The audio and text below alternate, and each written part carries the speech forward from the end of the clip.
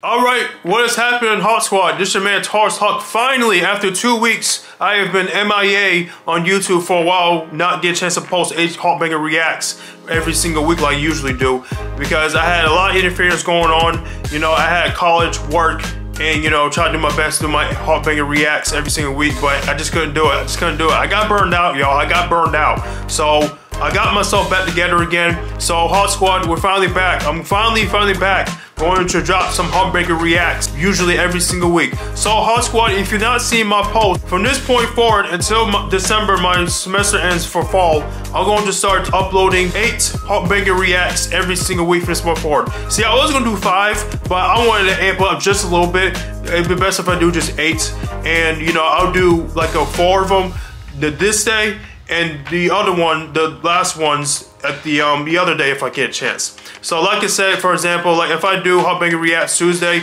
I'll post that day. If I do the rest, if I do it Wednesday, Friday, or whatever in the weekend, I'll post the rest of that day. So I'm going to switch things up, so I'll make it more easier for me to do it, because I know I have a lot of videos I've missed out on, y'all. Trust me, it's been nuts, man. So HawkSquad finally back, so let's get straight into this HawkBanger React Week, baby. So HawkSquad, we're gonna check out some recaps I've missed out on. So first things first, we're gonna check out the PS5 Pro technical presentation from March 30. So yes, HawkSquad, I'm very aware of the PlayStation 5 Pro has been announced, and holy crap, the price has absolutely been nuts. I mean, $700. $700 with no disk drive and no vertical stand. Boy, ain't no way, boy.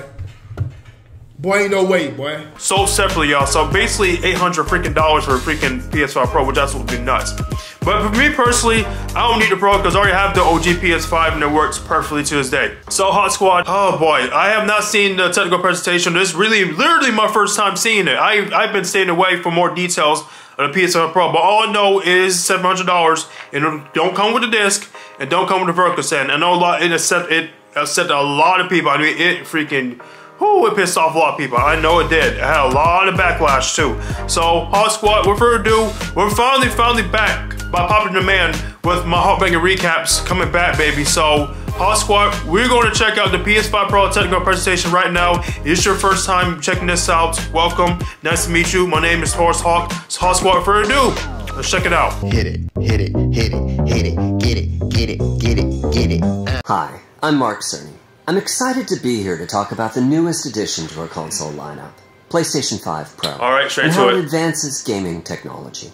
But first, I want to take just a minute to look at what we put in the original PlayStation 5 and how it delivers an exceptional gaming experience. When PS5 debuted in 2020, it brought a lot to the table. 2020, 4 years ago, damn man, and I got mine 2 years ago. 8 Zen 2 CPU cores form the brains of PlayStation 5 and enable high-speed complex gameplay, with character counts reaching into the hundreds and frame rates that can be as high as 120 frames a second. PS5 has a powerful RDNA 2 GPU, which can render anything from intricate details to fantastic worlds with vast panoramas to explore. Oh, also, by the way, as I'm recording this, the State of Play drops tonight at 6, so I'm going to do a reaction for that tomorrow after work. Ray tracing allows for dramatic visual improvements, including reflections off of water or glass, and the realism that comes from real-time global illumination. A custom SSD can load data at breathtaking speed, resulting in ultra-fast transitions between game worlds, and data streaming rates so high that traversal speeds are essentially unlimited. You okay? I'm working on it! Tempest's 3D audio tech brings an unparalleled sense of immersion to the sound of the games. But yeah, in the long run, the PS5 got some really great exclusives, as they showed. With audio so real, you may not even need to see the enemies to know exactly where they are. Finally, the DualSense controller has haptics that let you feel through your hands what your character is experiencing inside of the game. It's wonderful to see such variety and richness of game experiences. Creators have made amazing use of the hardware capabilities, but when I talk to them, I do hear about their desire for more graphics performance. The dreams of the developers are bigger than can be supported at 60 frames per second, And that leads to an aspect of modern gaming that we're all familiar with. Graphics modes. Yep, graphics It mode. can be a difficult choice for players. Not really. Fidelity modes emphasize the visuals, typically through higher resolution rendering. These modes might also have enhanced detail or use more ray tracing. But the games only run at 30 frames per second. The visuals can be choppier, and the controls less responsive. Performance modes emphasize frame rate and interactivity, typically choosing to run at 60 frames per second. Of course. Mainly by reducing the graphical detail until those frame rates can be achieved. When asked to decide on a mode, players are choosing performance about 3/4 of the time. Of course. Removing that decision, or at least narrowing that divide, is one of the key targets for PlayStation 5 Pro. We want to give players the graphics that the game creators aspire to, at the high frame rates that players typically prefer. To do that, PS5 Pro substantially improves over PlayStation 5 in 3 ways. Here's what we call the Big 3. First, we made the GPU much larger and increased the speed of the memory it uses. Okay. The result is rendering that's up to 45% faster. Okay. Second, we made major upgrades to the ray tracing, taking a streamlined and accelerated approach that allows calculation of the rays at double or even triple the speeds of PlayStation 5. And finally, we added custom hardware for machine learning and an AI library called PlayStation Spectral Super Resolution, or PSSR for short. PSSR. PSSR analyzes the game images pixel by pixel and can add an extraordinary amount of detail, which boosts the effective resolution of the games. Game creators are adding PS5 Pro support to new and existing titles, and with the Big 3 involved, the results can be pretty amazing, with graphics showing something like fidelity levels of detail, but at double the frame rate. Here's The Last of Us Part 2 running on PS5 Pro. It has huge amounts of detail and targets a super smooth 60 frames per second. Let's compare this to the fidelity mode on PS5, which is only running at 30 frames per second and is therefore much choppier. This goal of delivering almost fidelity-like graphics at performance frame rates has been achieved for a broad set of titles, including Marvel's Spider-Man 2 and Ratchet & Clank Rift Apart. We can see that PS5 Pro is close to doubling the power of PlayStation 5. Another way to compare the two consoles is to look at PS5 Pro versus Performance mode on PS5, both of which target 60 frames per second.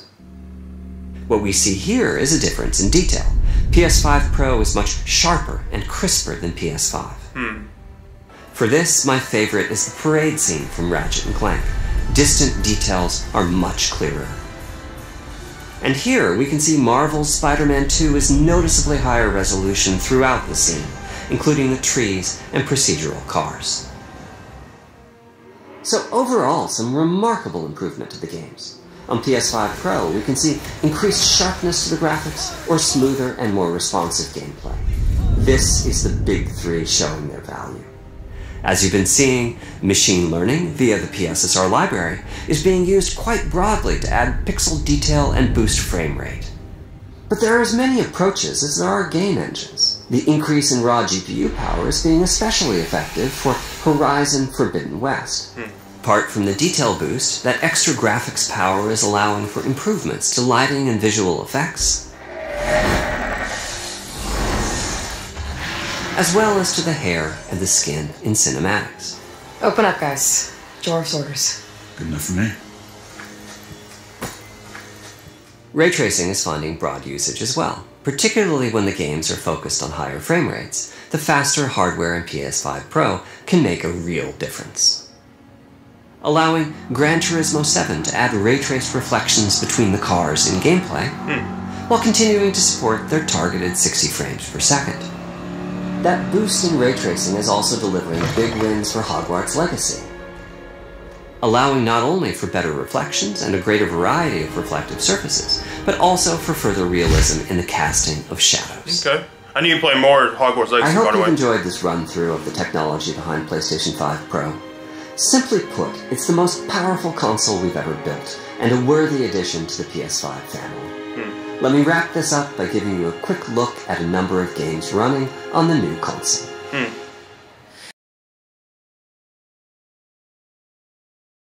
Copyright music. Copyright music. Okay, so I already looked how the PS4 Pro look. You know, I already looked at it. It has no disk drive, whatever. It's just a totally slim. So, okay, Spider-Man 2, of course, PS5 Pro enhanced, obviously. Final Fantasy Rebirth. Need to play more of this. I've been missing out on Rebirth. Raspberry West, of course. Arguably the best looking game of the generation by far. Arguably, hands down, one of them. Last of Us Part 2. Demon Souls. Need to play more of this. Ratchet Rift Apart. Loved it. I beat it about 2 years ago. This is one of the first PS5 games I actually bought. Alan Wake 2, loved it. Beating it last year. Want to play the DLC so badly. Assassin's Creed Shadows, okay. Something coming soon. GT7. I've been wanting to get GT7. I've been back and forth trying to get that. Okay, that's pretty much it. Of course, Hogwarts Legacy.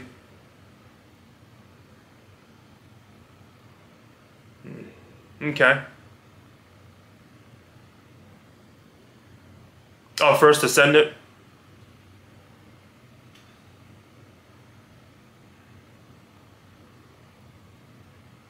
Like I said, I'm muting this because of copyright music. Y'all understand. Broken Stand sold separately, and yep, $700. That's it. Available November 7th. Oh wow, so it's really around the corner. Okay, and these high prices, holy-ish. Yep. Yep, that's it. That's PS5 Pro. And it is glorious, glorious. Look, play has no limits indeed. Yeah, pay has limits. But anyways, all of that, I mean, like I said before, this ain't for me. This PS4 Pro ain't for me because I have the OG PS5. And, you know, it's for people who wants to go for it, who wants to spend that $700. Hey, look, that's on them. And guess what? I'm not going to argue with them. Hey, look, it's their money. They can do anything they want. So, hey, look. Yeah, I'm not going to get a PS5 Pro. I'm not going to get it because, look, my PS5 Pro, like I said, still works perfectly. Perfectly. It's been 2 years I had it, and it works perfectly. And, yeah, I make sure I keep clean all the time outside, you know, with all the vents, whatnot, get the dust out. So, yeah, overall, yeah, I mean, I know a lot of people are really pissed off about this. I know a lot of people definitely are about the PS5 Pro's price, whatnot, without the disc drive and without the vertical stand. And basically, it's $800, both the vertical stand and the disc drive, which I believe the disc drive is going back and forth, being sold out because of damn, you know, scalpers, whatever people are saying it. But yeah, I mean, it looks fine. I gotta admit, it looks fine, you know. I know the backlash is pretty much justified, but overall, I finally saw it.